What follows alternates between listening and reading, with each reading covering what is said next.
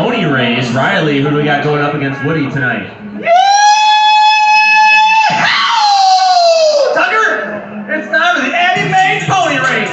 I'm down here in Bree. Bob, Zach, and Woody gonna be going down the Abbey Banks side, going around it. And the first one to ride past me is gonna be our winner. All right, on your marks, get set, giddy up.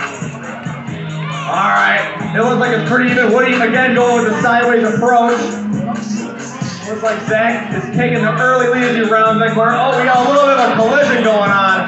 Woody did not make it all the way around the side though. I see Bob is making a high tail. It's gonna be close. I think we're gonna have another photo finish. I'm giving it to Bob. He takes it. He's the fastest cowboy in Wausau tonight. Congratulations. Back to you, Tucker.